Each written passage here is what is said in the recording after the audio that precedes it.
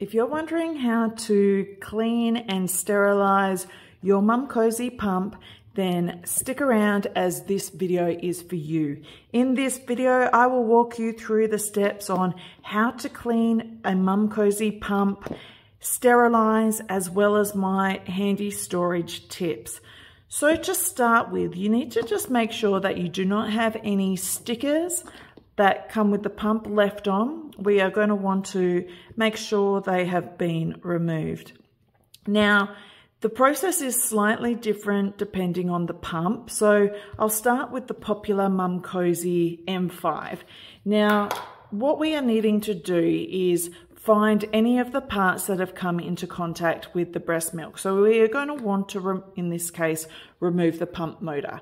You can simply wipe that down, but this does not need to be washed or sterilized.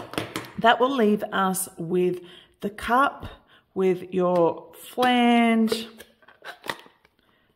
and with your diaphragm, as well as your duckbill valve. So these are the parts that we need to disassemble and then place in our warm soapy water after we have rinsed those. But I will go through that in the next step. For now, all you need to know is you need to find the parts that have come into contact with the breast milk and pull them apart. Okay, so I'll put that to the side.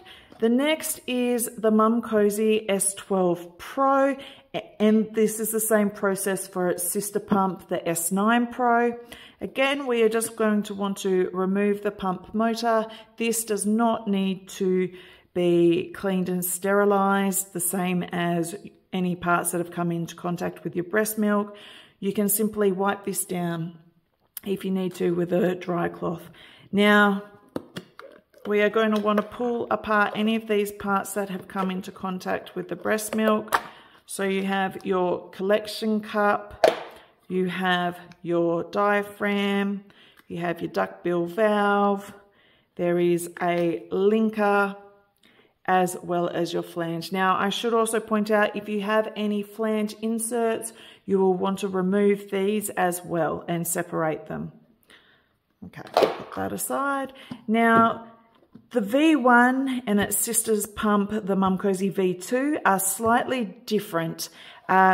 These, as you can see, have a tubing. Now, this tubing does not get breast milk in it. So this is a closed system, which means the tubing does not come into contact with the breast milk. Therefore, we do not need to clean and sterilize it. We simply remove the tubing with the pump motor. Again, you can wipe that down with a dry cloth if you need to. Then we need to take your collection cup. Now with this, if you pull this off, you can clearly see that it says do not boil or microwave. So you can wash this in warm soapy water and then rinse it off, but this does not and cannot be boiled or microwaved for sterilization. Again, you'll see this part does not actually come in contact with any of the breast milk, so it does not need to be sterilized. We then pull apart our pump. You have your duckbill valve on this side. There is a diaphragm. You have your flange, and again, any flange inserts, make sure that you separate these. I also like to open up the valve, and so we can clean under there after. Right, so let's take a look at the next step in cleaning your Momcozy pump. After you have disassembled your pump, you are going to want to wash any breast milk off just in some warm running water. Once you have done that, the next step is to wash your pump parts in some warm soapy water. So you can do this in the sink. For this experiment or for this demonstration, I am just doing it in a bowl. You simply pop your pump part in to the warm water. Now you can use your fingers. Ideally use a bottle brush or a sponge. Now this is the one that came with my Momcozy M5 kit, And what you're wanting to do is to make sure you get into all the little parts of the flange, especially on the M5, as well as the S12 Pro. They have this extra lip here, breast cushion. So you're going to want to just make sure you scrub and that there is no residue milk left in there. Give it a really good scrub down. Now you can use any bottle brush for this. There isn't necessarily a preference. For this little part here, again, this is a smaller bottle brush. Just make sure you get into all the little parts. This is really important to make sure that you don't have any leftover breast milk breeding bacteria. Again, with your diaphragm, there's this little lip here. You are going to want to make sure you get into all those little parts and just give it a really good wash and scrub. You can pop it out a little bit, give it a really good wash. Your duckbill valve, now this is where the small bottle brush is really handy. You can get right in there. And again, we will clean the collection cup.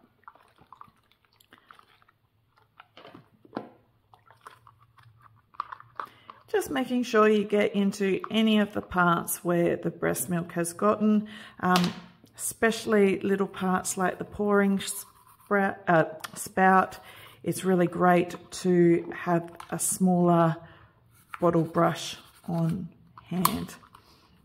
Now, once you have done this, rinse off any of this excess soap, and then we will look at how to sterilize these. Once your pump parts have been rinsed, cleaned, and then rinsed again, we are going to want to place them into a pot of boiling water for 5 to 10 minutes. Now, imagine this is on the stove and the bubbles are bubbling away. You are then going to want to gently place your parts into the pot. Now, you'll probably want to choose a larger pot to fit both your pump sides. Make sure though that you have completely submerged your pump parts. This is important to make sure all the pump parts get sterilized. Now, I probably did not choose the best size pot for this example. So yes, choose a decent pot size is number one tip. Let that boil for 5 to 10 minutes. Once they have boiled, they are now ready to come out. Use a pair of tongs because this is boiling water. You can grab a piece of paper towel or a bottle drying rack is certainly fine. Place these on and let them air dry. All right, so that, I'll move that out the way. You then let these air dry on their paper towel. Don't use a tea towel. They can be a breeding ground for bacteria. So use something like a disposable clean paper towel or a drying rack. Next step, I will talk you through how to store your now sterilized pump. But before I do that, I think it's important to note that there are different sterilization methods. So the boiling in a pot is certainly a very effective way to do it. It's very simple, but it's not always the most convenient. There is other options such as a microwave steam bag. Now, Momcozy does sell these. I will pop a link in the comments. The only thing to note is that they are not suitable for the M5 pump. You can use them for the S12 Pro, the S9 Pro, the V1 and the V2, but they are not suitable for the Momcozy M5. These need to be boiled to sterilize. It's to do with the softness in the silicone. I don't have a microwave bag on hand, but they are very simple to use. You open them up, you pop in some water, seal them back up, and pop them in the microwave for around 3 minutes. Now, these are also great because if you can imagine, everything in your microwave bag is already sterilized, sorry. So it's a great place to also store your pump and any of your sterilized equipment. All right, so let's dive on in and pretend these are dry with me, that we have your pump. Now, here's one I prepared earlier. You pop your pump back together. Now imagine that I assembled all of this. If you're not sure how to assemble your pump, I will have a how to assemble guide in the comments. I have those for the Momcozy pumps as they are all slightly different. Now, once your pump is put back together and it's sterile, you are going to want to store this in either a clean closed lid container, or my favorite is actually a little clean Ziploc bag. Now, I love these. I know it's not the best for the environment, but they are really handy just to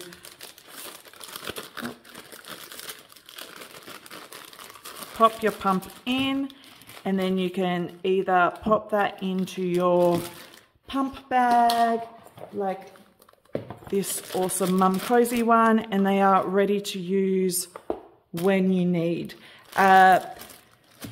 There is a lot of debate whether you need to wash your pump after every use. Yes, that is absolutely the best option to prevent any bacterial growing. Now, if you are unable to wash it in between your next pump, you can place your pump into a Ziploc bag.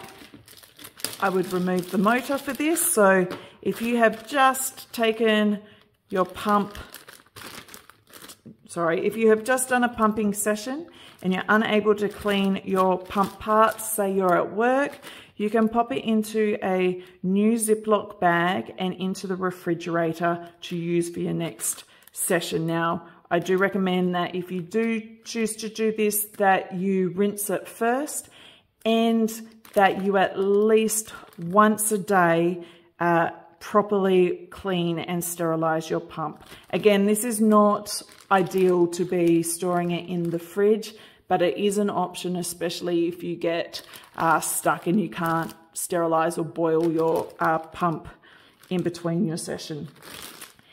Hope this video helps. If you have any questions, then please ask. I will do my very best to answer them.